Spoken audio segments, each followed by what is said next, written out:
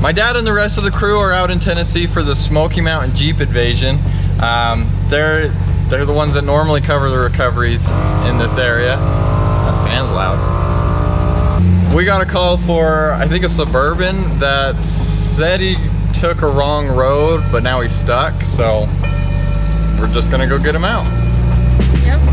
I also have something I want to tell you guys.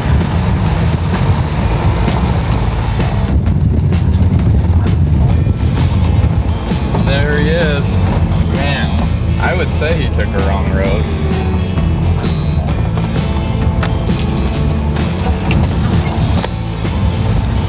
Should be pretty simple, just pull him back up.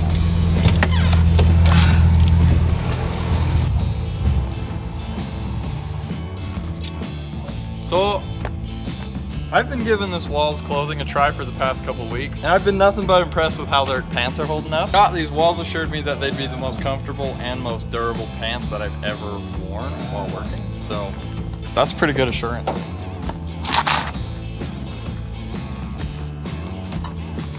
Not far enough forward. You gotta pay the bills somehow. And if you're like me, that means they have to be durable.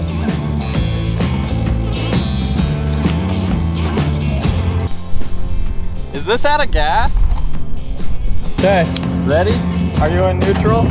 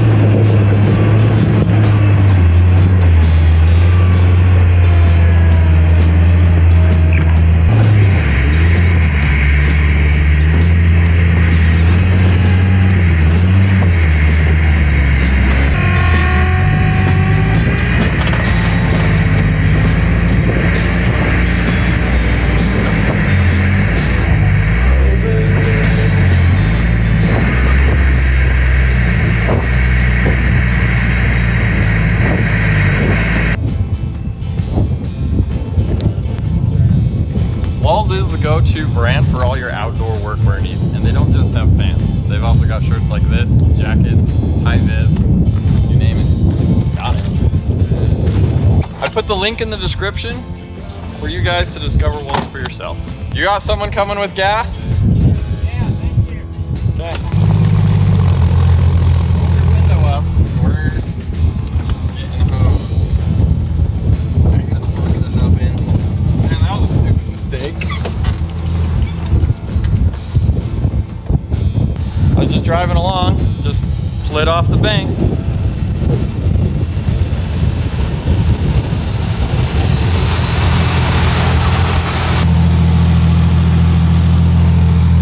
Very easily avoidable, but yeah. So I'm not into mud.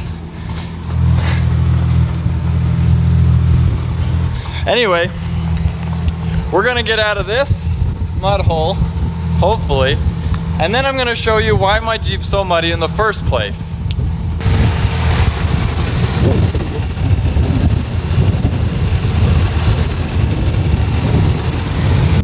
If you think I did this on purpose, I am sorry, but I did not. Look at that truck. Off of the Apache. Oh, it's full off. That yeah, you have nothing. Oh, by the way, this is my boss, Mike. How you doing? All right. Like I said, just let it pull. Like, don't spin your tires. If you're spinning your tires, stop, and then you can hit me.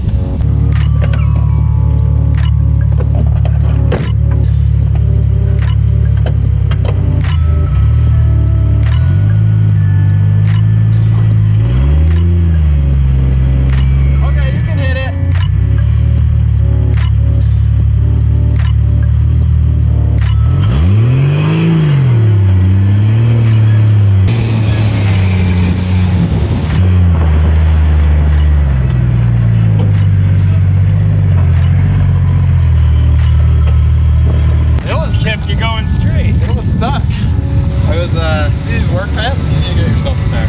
The walls. Yeah, heck yeah. But yeah, we were doing a recovery up here. So do I get a t-shirt now from you? No, because I don't have any made. Darn.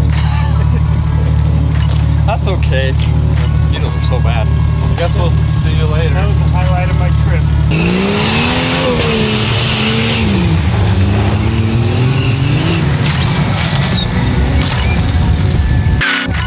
I did not anticipate the mud. It went down my back.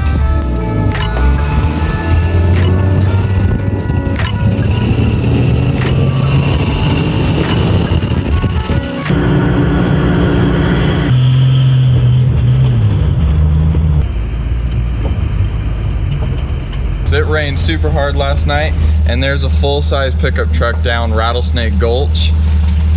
We've done quite a few rescues down there. Down there. So we've done quite a few rescues down there. So this is just gonna be another one. It's gonna be a muddy day. I don't have any fender flares. Look at that big.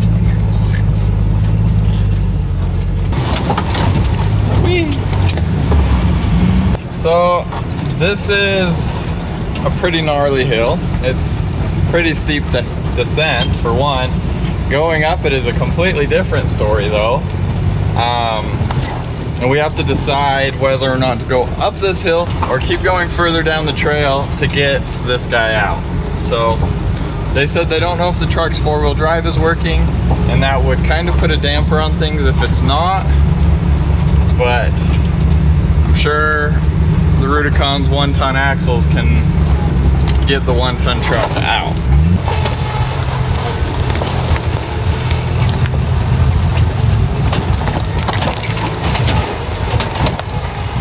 This hill is a big no-no for a lot of vehicles.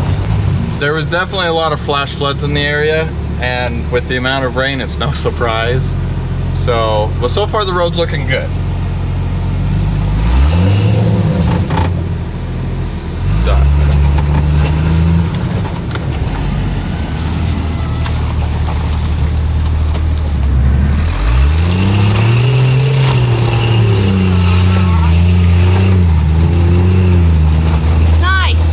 Definitely gonna want to lock in the hubs in a minute.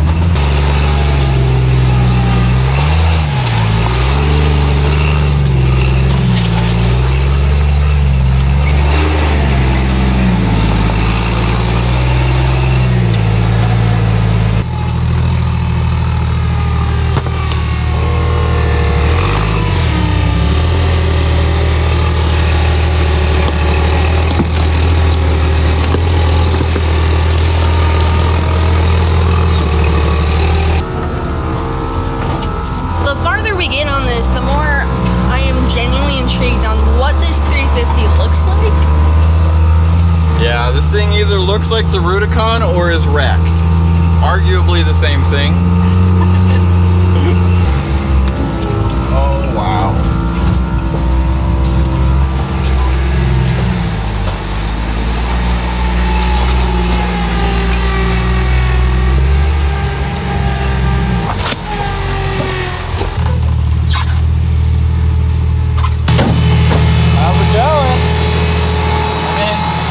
Still alive.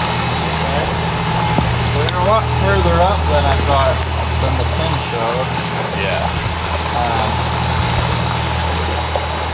Yeah.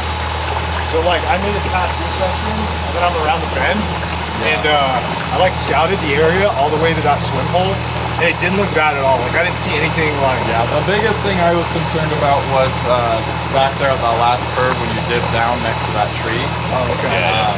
Because that's kind of the deciding factor for a full-size truck. Oh, okay. Because I don't like pulling things up it. Causes a lot more damage than trying to go down. If we go back this way to the falls or anything, is it going to be easier? So there's a way out, but it's pretty rough too. You said the 4-wheel drive may or may not work. Yeah, I don't think it's working. Is it broken front, broken rear? Broken front. Okay, that's not as bad as broken rear. It's stuck on that rock underneath there. I'm sure you saw it. Yeah, that's fine. We'll get that out. So you drove forward onto it, or? No, I was trying to go up around the tree, and I can't make that turn. So I backed down and tried to get back here so I could try to go through this section and just bypass it. It was a little dark. I couldn't really see what I was backing up into, but I backed up over this rock and then got stuck there. Okay, I'm just gonna pull forward in front of him, get him hooked up, probably with a rope, and we'll just ease on forward. Just get this hooked on, and then we can, pull.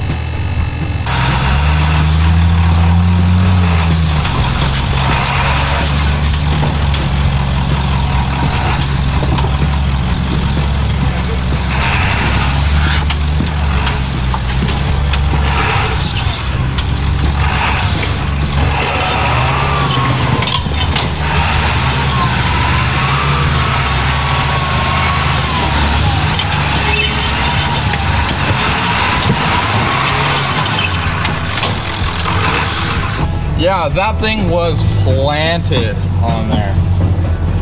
Like, I can't believe he's made it this far, if I'm being honest. Because yeah, full-size pickup through here is... Stuck on his rim on that tire.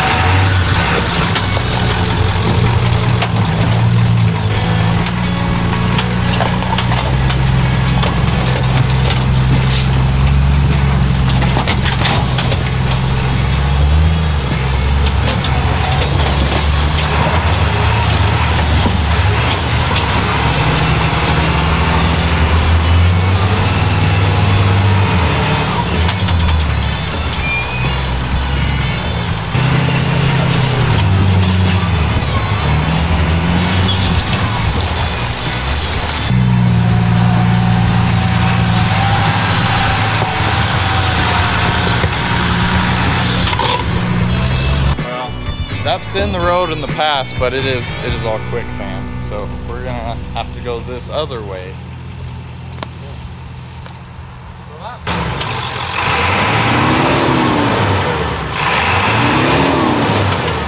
Let me back up some more.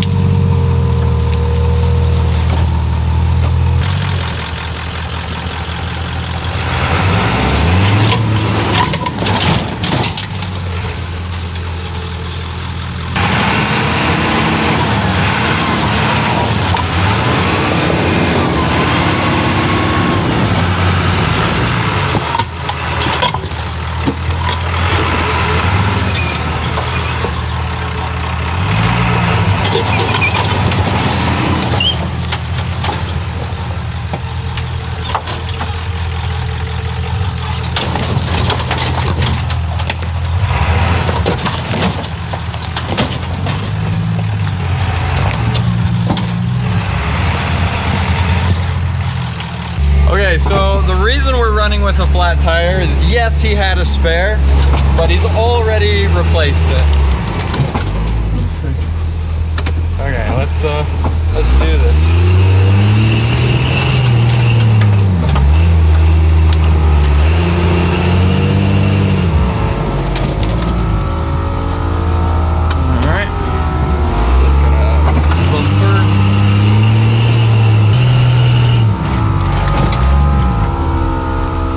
Turned his tires a little more, it'd be better. Slowly but surely.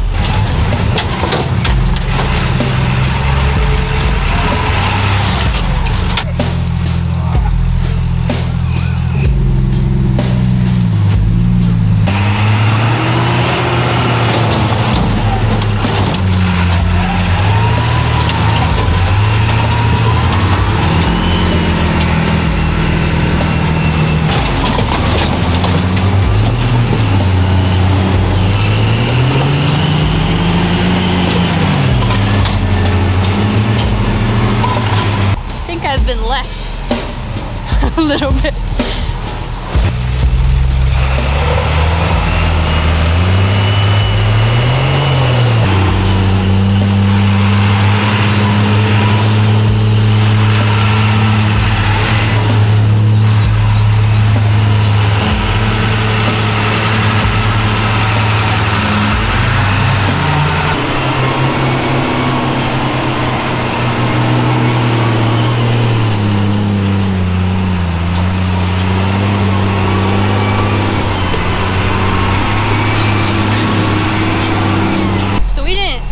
This on camera, but right here, see the grill? Right in the back of it. Your grill smashed.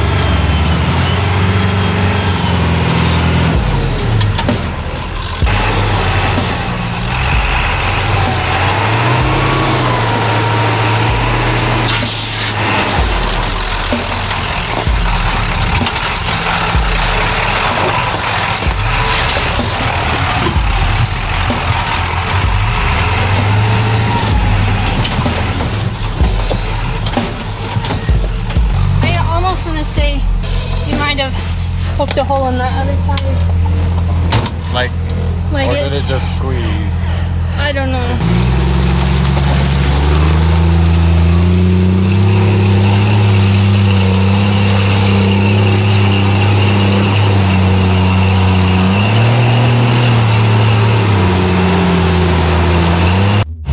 Okay.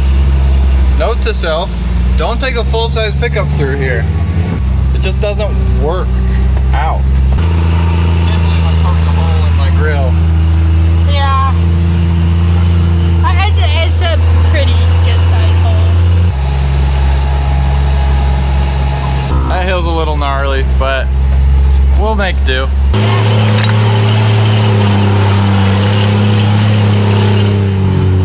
Yeah! We did it! Whoa. Yeah! Woo!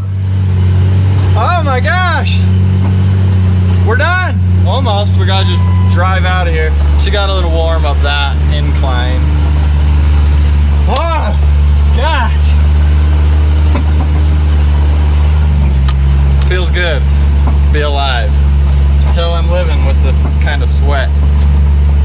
Now he's moving. Man, because I was like pulling him that whole time. Anyway, it's a really good looking truck. I really like the vibe of it. It just was not made for the trail it was on. But I'm really impressed with how far it did make it. So now we've just got to find a 37-inch tire on a 20-inch rim, and he is good to go home. Also, I would like to add that driving on the flat tire is his choice. I did give him the option to pull it off now, go get it fixed, and then he can bring it back and put it on. But he'd prefer to get down to the road closer to civilization, where it'll just be quicker for him. So as long as he doesn't ruin the rim, he should be okay.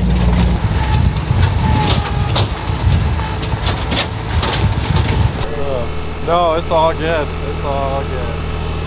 So I can get a new header. How long did that take us, Janelle? 4 hours. From what? 10:30 to 2:30. Okay. 4? Yeah. Okay. Drives like a dream. Got it done. Man. It's one thing recovering something without damaging the vehicle, but it's another thing to recover something that seems like it was dropped there by a helicopter. Yeah. And it's really hard to say which way would have been faster. If we would have gone back the way we came, the big hill we went down, we may have not been able to get up it. That being said, we did go through like 2 miles of some of the roughest terrain in southern Utah. That guy was super grateful for getting him out. I'm sure he knew what kind of situation he was in, but we have another recovery to get to, so thanks for watching.